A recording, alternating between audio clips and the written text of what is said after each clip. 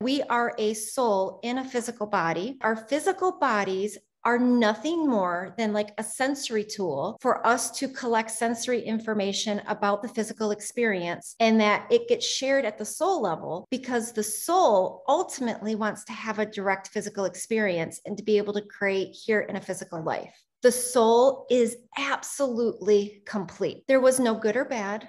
There is no right or wrong.